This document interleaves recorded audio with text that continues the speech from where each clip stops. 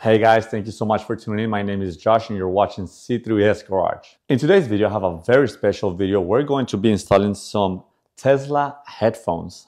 I'm just joking, these are not Tesla headphones. These are the latest Testudio's iteration and answer to a Tesla safety feature that we've been wanting for a long time, but we have yet to get. I know that Tesla Model 3s have gotten these already in the sense of a small little red light on the front speaker. But the Tesla Model Ys, if you're a current owner or even a soon-to-be owner of a Tesla Model Y, you do not get these options. These are solely made for the Tesla Model 3. If you guys are interested in watching this video, feel free to stay tuned. If not, feel free to watch all of my other videos, like and subscribe, and I'll see you guys in the next one. I will go ahead and skip the unboxing as there's just nothing but cables, but this is the main compartment that you have. This is what pretty much will shine the light on your car. And it's interesting to note that you will get a little texture in the middle of the halo, which I think it's interesting.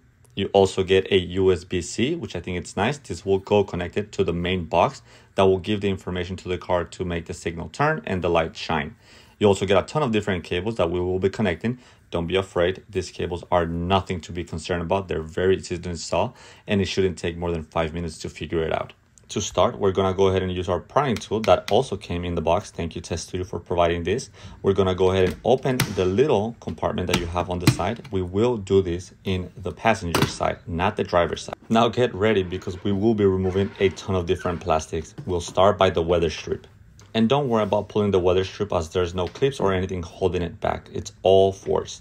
After this, we're going to go ahead and pry open two different plastics that come through the footwell. The top portion that I am reviewing right now is held up by two clips, one in the bottom, one in the top. There's nothing else with it, and this will give you access to removing two extra clips from the main footwell portion. Using our prying tool, we're going to go ahead and remove the clip right here and another clip right over here. Once you are done taking both clips, be careful, just be gentle, prying open the footwell panel as we will need access to the main OBD port. And you'll find this port right in between the panel and this giant red cable. Just be careful when moving things around. You don't want to disconnect any other cables, so just be gentle with it. But we will be connecting a port to this OBD. Now, we will leave the OBD port alone for now, and we're going to go ahead and disconnect this little tab over here. This should be the bottom connection, and use our new cables to connect it. I did not like that there's no feedback. It's very smooshy, but just be gentle. The next portion will be connected almost like a bypass, and this is exactly how it should look. Next, we're going to go ahead and connect our remainder cable to our OBD port. Remember that blue one that we saw earlier? That's the same exact one we're going to connect. Do not worry about this part right here as we will no longer be using it. We don't have anything else to connect here, so that part will stay alone. Next up is connecting our USB-C to the box and making sure that we can add our little microphone look and turn signals to the rest of the car. Tesstudio has accounted for the amount of cable that we need to make sure that we add on the left and on the right side of the car, both of the signals.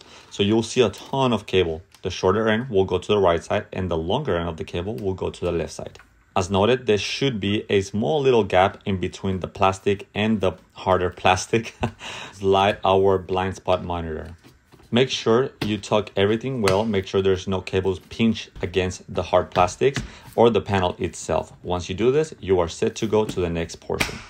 Now, this is where it gets a little bit tricky. I have decided to run the cable under my footwell rather than above it. You could do either way. However, I found this portion to be a lot easier the way I did it, but I encourage you to try it your way if you think it's better than mine. On the driver's side, I decided to run the wire in between the Alcantara portion and the hard plastic in the footwell of the car. But as mentioned before, you are more than welcome to try the best way that you think it's possible for this. Right now, I am simply using my prying tool to tuck the cable in between the hard plastic and the softer plastic. This took a little bit of effort, and once the cable is in between, it's hard to pry it out, so make sure you measure accordingly before installing.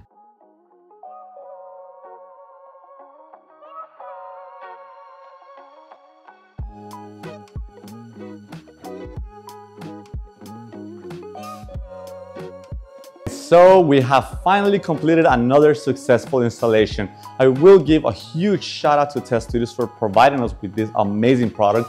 I have a thing with safety precaution or safety items, simply because, like I said, some of them might come out gimmicky and not all that accurate, but I think this one does such a good job at implementing, we get it, at implementing not only safety to your car, but also making it look that much nicer.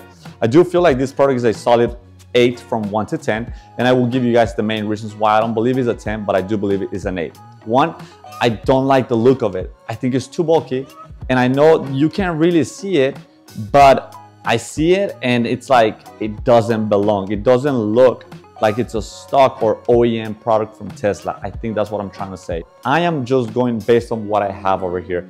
I think it's great. It works perfectly. It doesn't work under like 30 miles per hour, which I think is pretty standard. So once you're in the freeway, it'll be extremely accurate. And I tested it out at night, which I think is even better because at night things get darker. So it's harder for you to see your surroundings. So I think this is great. Another thing that I will point out is I think the implementation that this has within the car, I think is really, really nice. I think this would be a great implementation for those of you guys that have a Tesla Model Y with no warning system. I know the camera does a really good job at showing you the red little lines, which I think is kind of meh, but I think having those and having this just makes you that much safer and safer for others in the road. With that being said, thank you so much Tesstudio for sponsoring this video and hooking me up with this awesome hoodie. It actually worked really well. And thank you guys for watching. Like and subscribe and stay tuned for more content like this one. And I'll see you guys in the next one. Bye.